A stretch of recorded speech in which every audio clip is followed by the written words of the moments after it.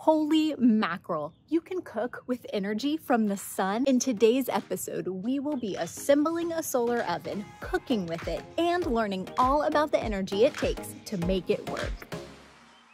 It might surprise you that sunlight on its own isn't hot. Solar energy, or energy from the sun, travels in waves, or is radiant energy. It takes about 8 minutes for light to travel from the sun to the earth. That same energy is transferred to air molecules in a method known as radiation, which converts light into thermal energy. This is hopefully what we can get to happen in our solar oven today. Here are some supplies you may need. Cardboard boxes, newspaper, some heavy-duty tape, scissors, a cardboard knife, or a box cutter. This is a little more kid-friendly. Plastic cling wrap, aluminum foil, instruction paper, and wooden skewers. Energy moves from high pressure or temperature to low pressure or temperature, and the bigger the difference between the two, the faster it will move. This means once the air inside of our oven begins to heat up, it will actively be trying to escape. This space that we're creating between the two boxes hopefully will slow that down.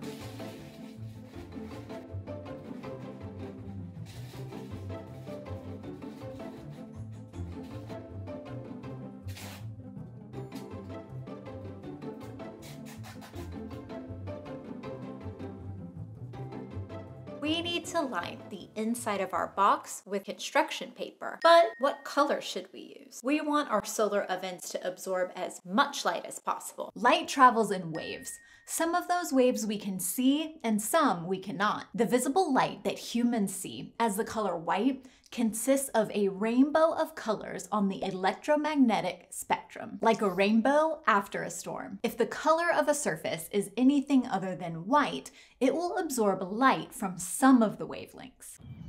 I have an infrared thermometer that we will use to measure the temperature of each color.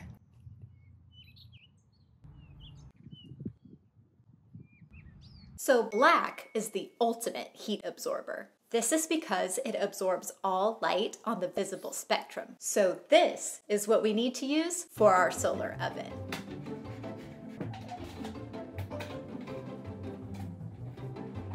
Okay, now we need to figure out how to keep all of this energy inside of our box without blocking the sun. Our box in a box design is really going to help insulate the sides and the bottom, but light can't travel through those, and that's a pretty big problem. Objects are either transparent, translucent, or opaque, depending on the amount of light that is able to travel through them. Light travels through transparent objects, so you can see through them. Some objects are translucent, meaning they only let some light through, and opaque objects allow no light to pass through them. Some of the roof of this greenhouse is transparent and some of it is translucent, allowing the light to pass through. It's sealed up, trapping all of that thermal energy. This is perfect and exactly what we need to use for our solar oven. I have this plastic wrap that is transparent, which will allow all that light through, but also seal our box, trapping the heated up air.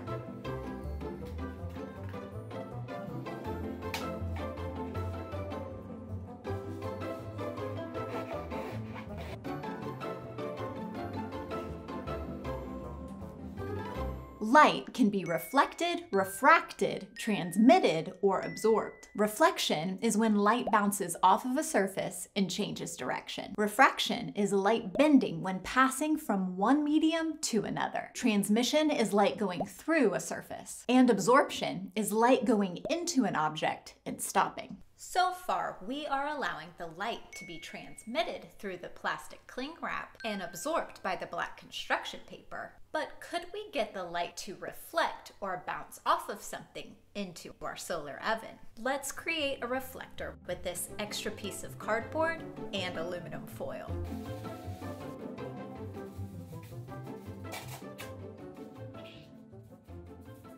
Now, you can take your wooden skewers. You're going to use it to prop up your reflector. I think we're ready to make a delicious snack. Let's head outside and get cooking.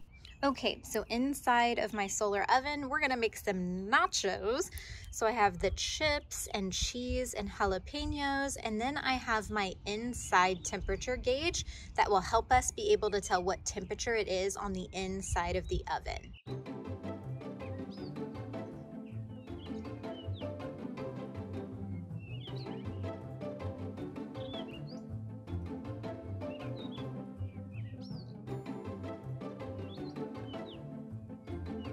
Use the science you've learned today and try this experiment at home. For more science, you can check out this video next. Cheesy. This is so good. Why don't I cook like this all the time?